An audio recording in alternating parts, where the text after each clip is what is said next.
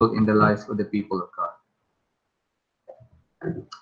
So here we will look at these different aspects wherein we use the Bible in the life of the church.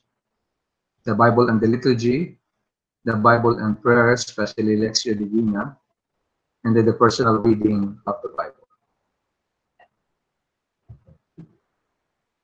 Although we are accused of not being so familiar with the Bible, but most of our liturgical celebration are filled with so many things from the Bible. So anyway, during the liturgical celebrations, we feel in a special way our being church or community. So these gatherings are the privileged occasions during which Christians come in contact with the living and efficacious Word of God. According to Sacrosanctum Concilium, the Vatican document on liturgy, number 7, it says there, Christ is always present in His church, especially in her liturgical celebrations. He is present in His Word, since it is He Himself who speaks when the Holy Scriptures are read in the church. So that's Sacrosanctum Concilium. And here's another one from Dei Verbum number 21. It says, the church has always venerated the divine scriptures just as she venerates the body of the Lord. Since especially in the sacred liturgy, she unceasingly receives and offers to the faithful the bread of life from the table of both God's word and of Christ's body. So from these citations, we can see how very much connected the Bible is to the liturgy. You can never imagine a liturgy without a word of God being read in it, or even the wordings of the liturgy basically has resonance with the scriptures. So when the word is proclaimed in the assembly, our belief is that it becomes the living word of God, ik et nunc, meaning here and now. So that's why it's important to bear that in mind. When the word of God is proclaimed in our liturgical celebrations like the Mass, right then and there, that proclamation of the passage that you're reading, that text that you're reading becomes the living word of God right then and there. That's why we cannot emphasize enough how important it is for lectors, even for deacons, for priests, to be able to read the texts well, especially the gospel. I think it's important that as ministers later on, we should read the gospel very clearly and in a way that people will understand it. Sometimes the priest will hurry reading the gospel and then would make extra effort to come up with a beautiful homily, which is not supposed to be the case. The homily is only there to support the word of God. The proclamation of the word of God is the one that is much more important. That's why even if people would not get anything from your homily, for as long as they understood when you proclaim the word of God, at least they have something to go home. Because otherwise, sometimes in our homilies, we only leave them with jokes here and there. And then they forget about the word of God because we try to entertain them. So let us be clear about it. The very fact of proclaiming the word of God, whether by the lectors or by the deacons or the priests, these are already like proclamation of the word of God. Right then and there, the text that is being read becomes the living word of God. So we said already earlier that Catholicism is not religion of the book. That means of the Bible. We don't carry the Bible with us every time we go to our liturgy. But we are not individuals who read the Bible and understand it all on our own.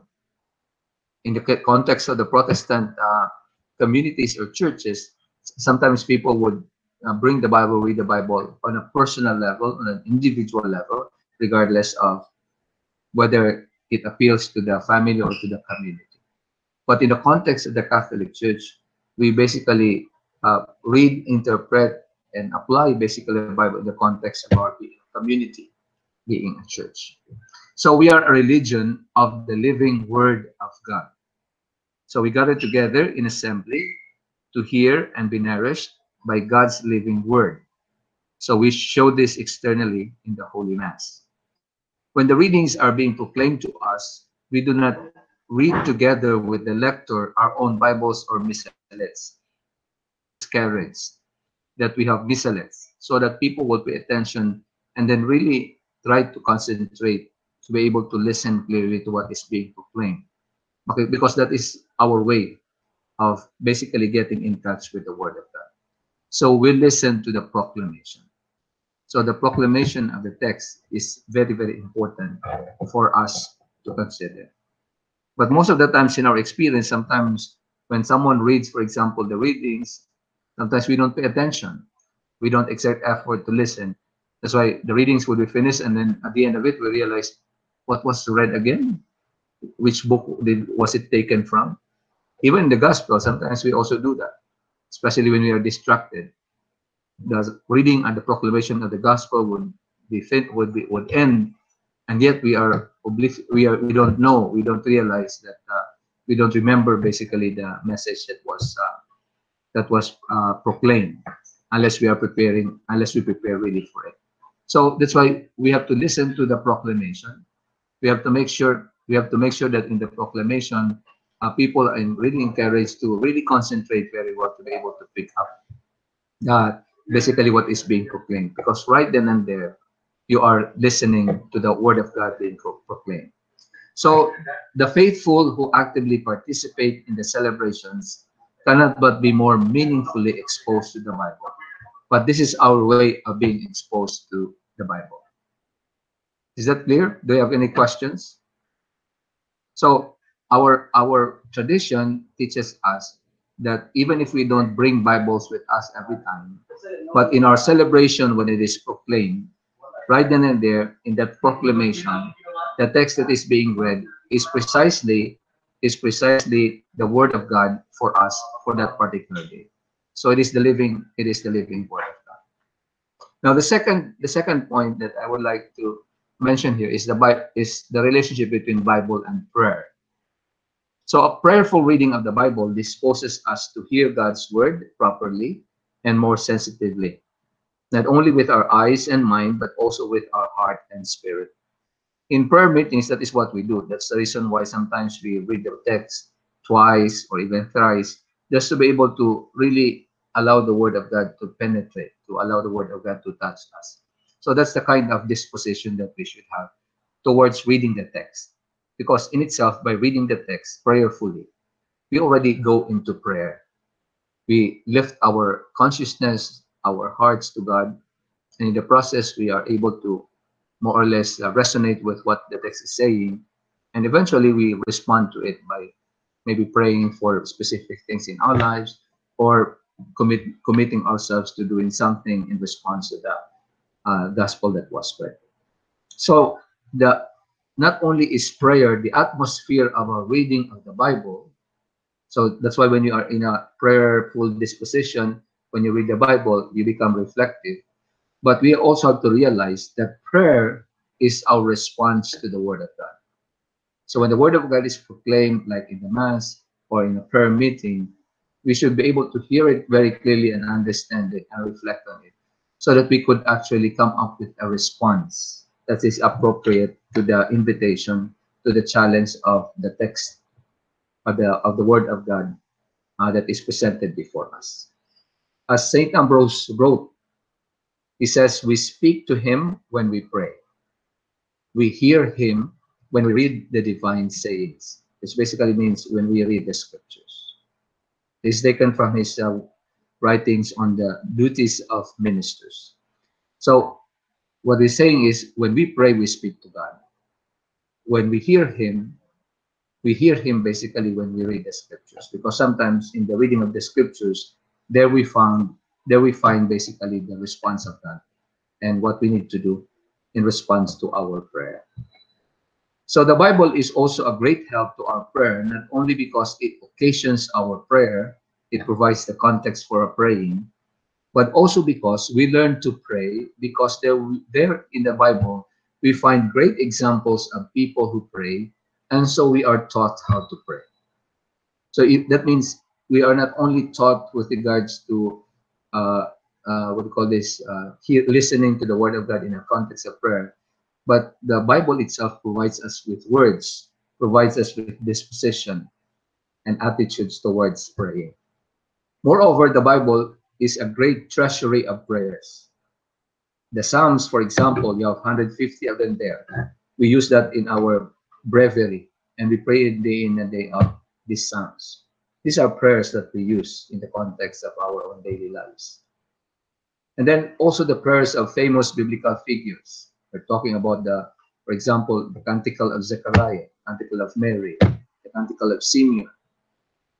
So what we call this, the blessing of the prayer of blessing of Aaron, and so on. So there are a lot of prayers of famous people that we have adapted, and we have used basically as the same words for our own prayers as well.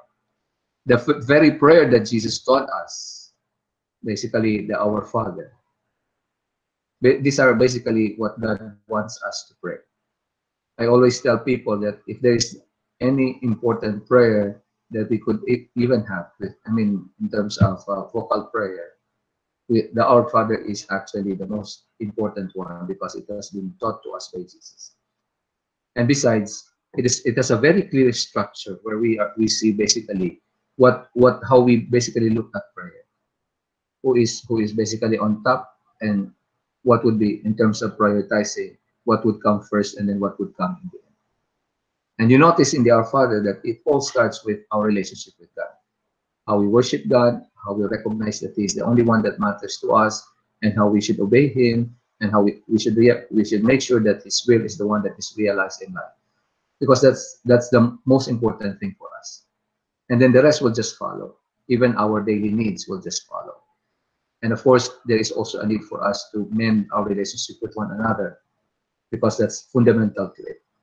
And of course, we ask not to be led into temptation, to basically into hell. So things like that. So that's a very, very beautiful prayer. So these prayers have been echoed in the church for centuries. That's why it has already reached even up our time. We are practically more than 2,000 years already after all of these things have been written down, and we still use them today. So in the Bible, we not only discover the word of God for us, but we also learn the words that He wants to hear from us in prayer.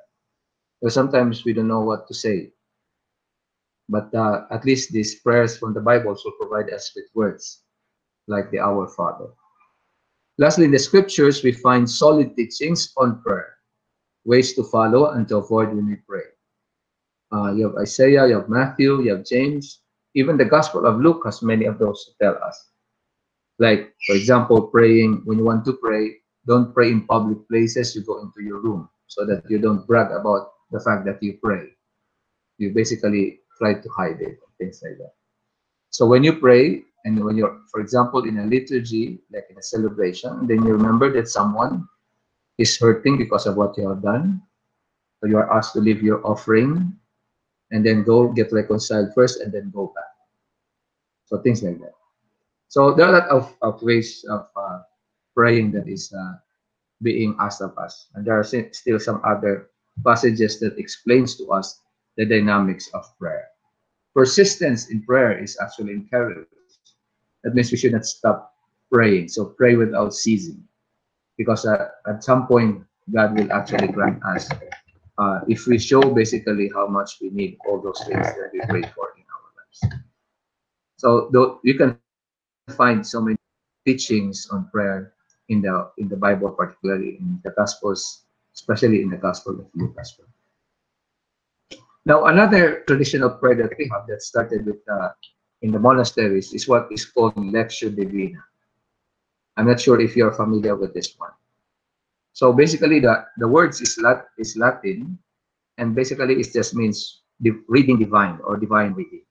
So Lectio is reading or proclamation, if you wish, and then Divina is divine. So one way of praying and reading and praying the Bible is Lectio Divina. And this Lectio Divina is a careful reading of the scriptures with no view of satisfying intellectual curiosity, but rather of nourishing the life of faith.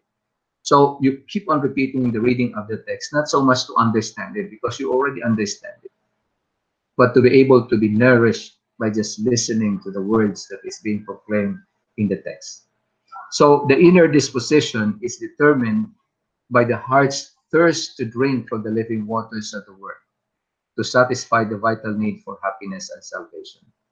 You read basically the text, not so much for what you can get out of it in terms of knowledge and understanding and provide curiosity, satisfy the curiosity of your intellect, but to be able to feel life, to feel the spirit, to reinvigorated by the just hearing basically the word of God. That's basically what's intended in the lecture divina. So it is defined as the word made prayer, not the word made flesh, but the word made prayer. A deep listening to the Bible cannot but transform itself into prayer. Kaya every time you read the Bible, you cannot avoid being placed or being invited into a situation of really praying, of quiet and so on. So the believer spontaneously feels the need to respond to the God of love who reveals himself and speaks through the Holy Scriptures. That's why we mentioned in the when we discuss about the inspiration, one of the things that the church fathers would say about the Bible, he said it's the love letter of God. So if God wrote you a letter and it is basically in the whole of scriptures, then we have to respond to it. How do we respond to God? By through the love letter that He sent us, and that's basically what we need to do after being inspired by the scriptures. So the steps of Lectio Divina are few and simple. In fact, they are the natural stages that we follow whenever we read a text prayerfully. So these stages are the following. We start with the Lectio, with the prayerful reading of the text. So sometimes we read it once, twice, or even thrice, just to be able to get into it, to get into the spirit of the prayer. Then what the next stage is what is called meditatio. We are familiar with meditation. That's basically what we do. Meditate or think over the text that we have read, and then somehow we get some inspiration. We get some lessons. We get some spiritual nourishment by doing that. The next stage is oratio, which is praying the text. So the attitude and type of prayer depend on what the text dictates. So we are just responding to the text. So if the text is happy, then definitely we are happily thanking and worshiping God for us. If the text tells us about some bad things like calamities and so on, then of course the response is to ask God for to stop it or to help us or to support us and so on. So it's the text that is dictating what kind of prayer that we should have.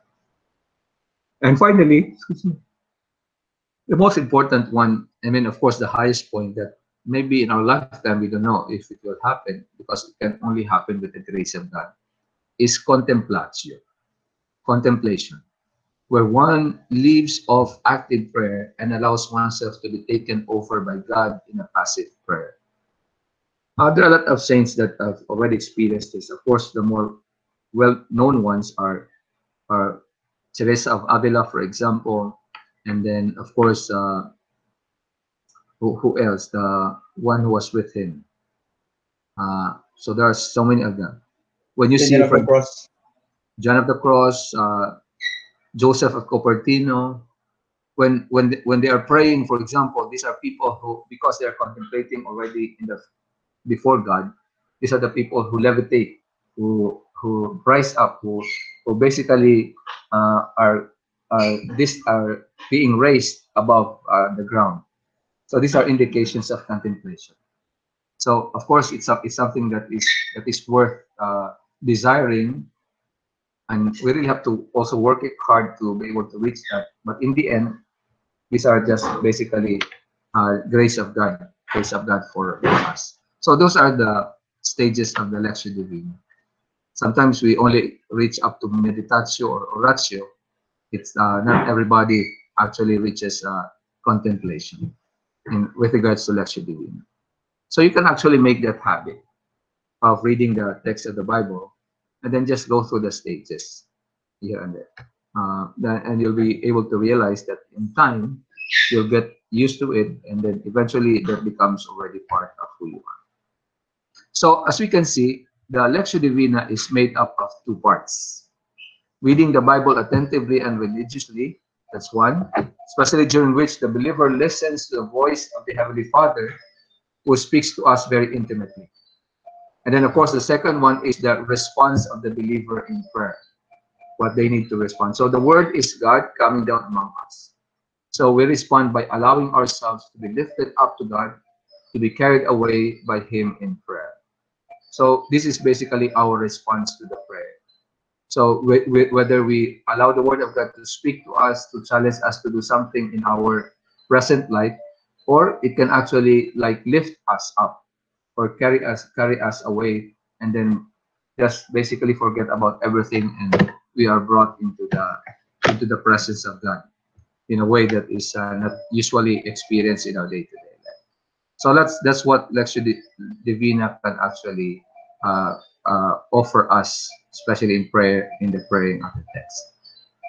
Now, the third one, which is the last one, is the personal reading of the Bible.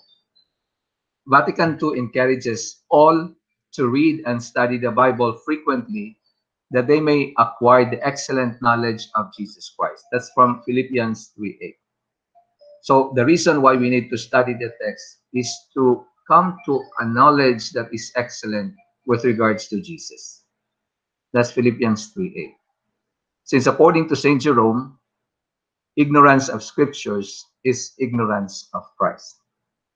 So as Christians, this is something that is not that is no longer discussed. This is not something that is already like you have to be consulted about. This is actually what it means to be a Christian. That our knowledge of Jesus is such that we almost basically are like living out the very spirit of Christ itself. And if we don't read the scripture, if we don't reflect on them, our own knowledge of who Jesus is in our life is impoverished. So it's not something that will help us grow in our faith if we fail in our obligations, especially with reading of the scriptures. So our personal reading and study of the Bible would serve as preparation, deepening, and personalization of that word that comes to us in the liturgy. That's why we are always encouraged that before we go to Mass, we should actually be able to already read the readings. So that when we are there, it has its purpose. Like it deepens our own appreciation, and it basically helps us to continue reflect on the text. And at the same time, it provides us already with an information what basically the readings that we have. In case lang na you get distracted and you fail to basically understand what was being proclaimed, at least you know basically what is the readings of for that particular Sunday. So that's basically what is important. So we will profit from our encounter with Christ in His living Word if we are prepared and allow it to take root in us by our personal effort to appreciate it. So hindi lang yung pupunta ka, you just go to the Mass and then just expect the Mass to maybe give you a very beautiful experience of a miraculous experience of being able to. Sometimes you have to do your work. So what you call this grace is built on nature. So we must have to show effort to prepare ourselves, and then the rest God will just take care of it. On the matter of studying the scriptures, we could learn very much from the Jews. Because for the Jews, the Torah for Israel is the expression of God's eternal love for His people. So in the rabbinical world, the study of the Torah is regarded as an integral element of religious life. It is part of their tradition. In fact, for the male, it is part of what they have to go through, like part of their initiation into the real life, in the religious life.